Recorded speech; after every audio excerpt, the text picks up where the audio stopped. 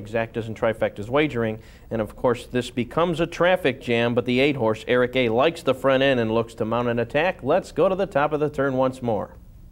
Quarters 132 and 3, backside 30 seconds flat, preemptive strikes, off strike, takes KF Whisper with him as they race around the turn. Champagne Kingston's out of it. They've got an 1/8 of a mile to go. On top of the field, it's Eric A, 6:45. Mitty closing ground on the outside, but down the stretch he comes. It's all Eric A.